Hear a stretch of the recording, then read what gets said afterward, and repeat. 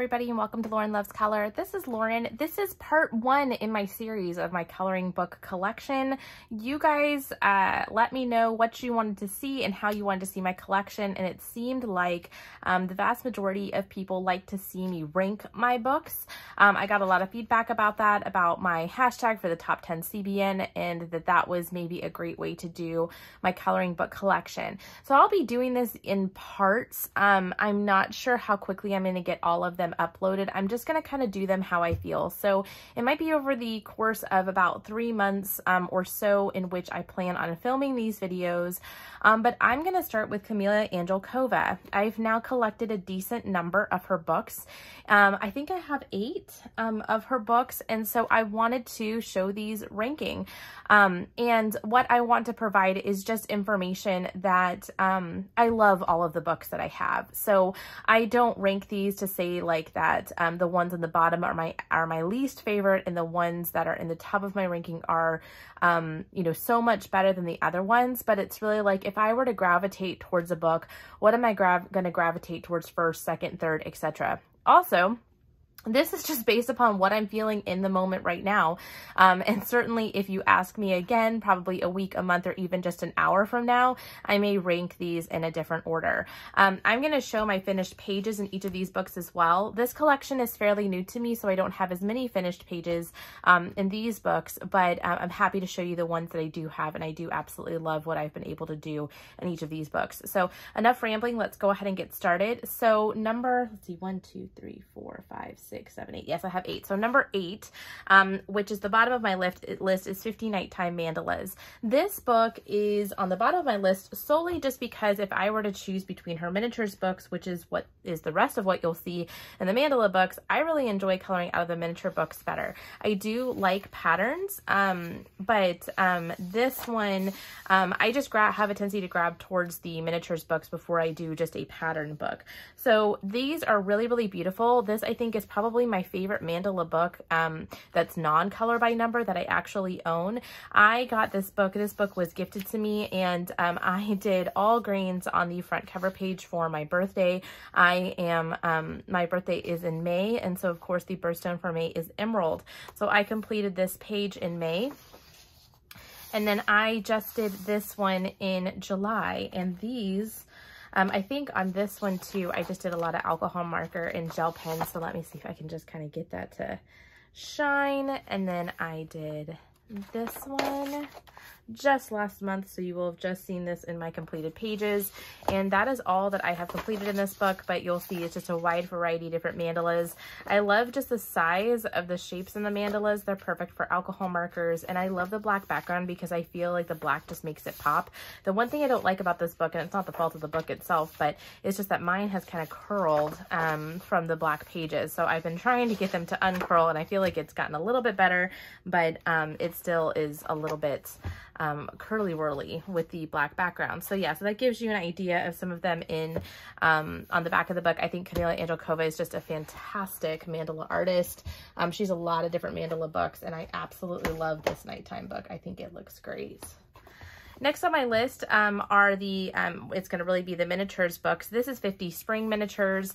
This one was also a gift to me. I had a little bit of a boo-boo with the title page, if you guys may remember. And so this is the one page that I've done out of here. I ended up not liking the page so much that I cut it out and then put it here, put some washi tape background to try to kind of save it. That's the only page that I've actually done in this book. It was kind of past spring and already starting to be look like summer when I got my book, so I haven't done anything else out of here.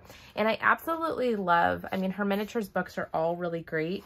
This one obviously is going to have a lot of florals just because of spring.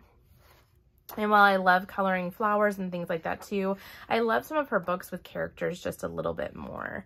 But still really, really beautiful and fun. Oh, that's really cute with the kitten reaching into the pond to fish.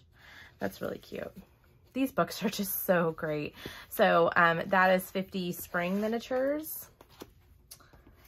7/6 is 50 Autumn Miniatures. And so I do love fall, but I guess I'm probably not as big into fall as some people are. I did the title page again just in this one. I do really love how this turned out. This one is gorgeous.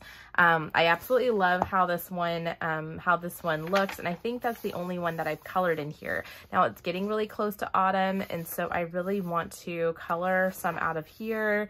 There's some really fun ones like the pumpkin. The little scarecrows are cute. Yeah, she's got a lot of recurring animals that go between her different books as well. Really cute. Really, really cute. I love little hedgehogs. Campfire. There's some really cute ones in here. See, I already feel like I would change my order. This one and the next one were really tough for me. Oh, these are cute. These are cute. You could definitely do some really, really fun colors in this book as well. So this is 50 Autumn Miniatures. And the one thing about Kameliya's books as well is just that they are so affordable. They're $4.99 for the book, and which I just think is absolutely amazing. Next is 50 Summer Miniatures. I really love the summer season. I don't know why, but I love to color the summer season. And so I have done this one. This is when I first got my Ohuhu pastel markers, and I used them in this book, and it kind of looks very springtime with the colors that I chose, but I don't care. I think it looks fine. And then I did this one, which was my shading with crayons tutorial. So a lot of you guys saw that as well, but I really love to color summertime stuff. Like I love the little bugs are really cute. And I love like the beach and seaside scenes in this one are really cute. And the seashells, little gecko guy. Just really, really fun for summer. Summer is not my favorite season personally, because it is hot as heck, and I really don't like water very much, but oh, like I love that page. I love that page. I love all the stuff that's like food related, and the little bugs and insects and stuff are really cute. Yeah, but I like coloring water, and I like coloring beach scenes and summer scenes and things like that. So that's 50 Summer Miniatures. Next is going to be 50 Winter Miniatures. And so I really do love the season of winter. It's getting close to Christmas time. I believe I've only colored the front page in here as well. This is the page that I colored with this cute little sleeping bear, and I really love how that turned out. So that looks really nice. And of course, like I love penguins. Penguins are my absolute favorite animal. And so I'm so excited to see some penguin pages in here, snowflakes and snow. I love just the colors and the just happiness that Christmas brings. And there's a lot of really, really cute pictures in here. A lot of really cute things you can do, like a little squirrel skiing. So cute. So yeah, there's just a lot of fun winter things in here, and I love coloring like winter and Christmas pages, gingerbread people. I mean, just really, really cute. Really, really cute. Aw, the fireworks. It's almost like New Year's. That's really cute. So yeah, 50 Winter Miniatures. And then next, you'll see the ones that made my top 3 really are the ones that are more of her non-seasonal related ones. And I think I like that too, because I don't feel like I have to just stick within the season to actually color it. So 50 Jungle Miniatures is the newest one for me. And this one I've colored a few pages out of. I've done this one, my little Lisa Frank inspired tiger page. I have done this one with the froggies. I think I did all of these in July. This book just came out. And then I have done, I know I did another one. Yeah, these sloths here. This was like a quadruple buddy color situation. Take that off. And I'm actually going to be doing a buddy color with Michaela from Michaela Renee. I'm going to be doing this hippo probably after I finish filming this video. But I love just the animals in this book. There's a lot more animals and stuff rather than just like floral scenes, which I really appreciate. I like her animal drawings probably more than just the like this and stuff. These can be really, really cool. Like I did the one in summer and I really liked it. But I like the ones with the actual characters in them better. I will say, with the exception of this one, I really love this one for some reason. I really wanted to do this one. I really love that one. I love some that have just kind of the larger spaces and stuff, but like little monkeys and stuff are so cute. Yeah, absolutely love this book. 50 Jungle Miniatures. This is her newest release. in the miniature series. Next is 50 Romantic Miniatures. This is number 2 for me. I really love this one. I've done a couple of pages in this one. This is my book belongs to page. This is actually the very, very first miniatures page I ever colored, was actually this one. And it was the first time I'd really used Prismacolor colored pencil to like try shading and things like that. So this one's probably the most plain out of all of the ones that I've done, but I really, really like how it turned out. So I did that one, and then I've also done this one.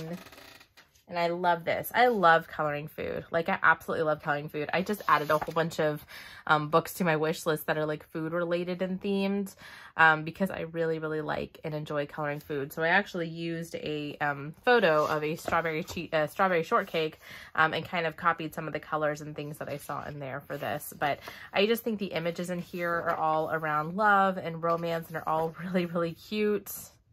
Again, I mean, you could say this is seasonal because of Valentine's, but I mean, love shouldn't be seasonal. Love should be all year round. Yeah, those donuts and chocolates I really want to do.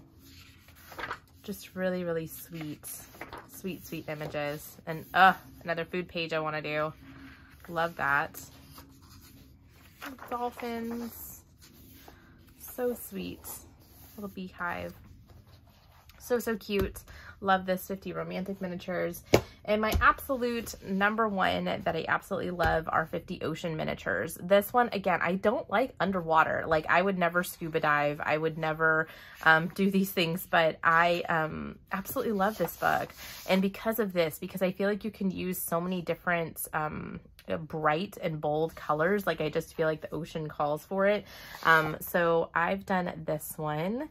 And I love the effect that I did here. I used some distress inks and a stencil here, but then I also took my jelly roll, my clear jelly roll, and added like some, to make it look wet, to make it look like drops of water. And I just love how that effect looks. This page was a lot of fun, a lot of fun. This is kind of wacky colors for me.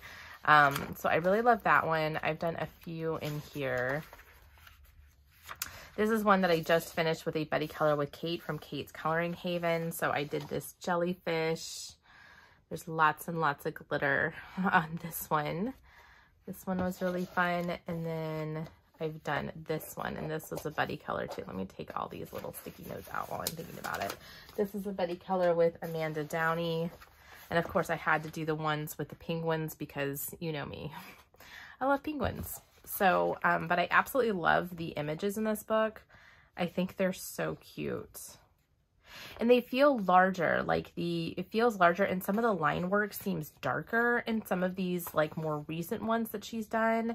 And so it makes it easier to color. So I really appreciate it. I think she's done a great job. So that is it for my Kameliya Angelkova, ranking my Kameliya Angelkova books. I hope you really enjoyed this. Let me know in the comments below if you want to see the rest of my collection in this way. I think this is just kind of a fun and unique way to do my collection and to kind of show you what I like. And I will leave links in the description box below for all of these books. I hope you have a great rest of the week, and I'll see you in my next video. Bye!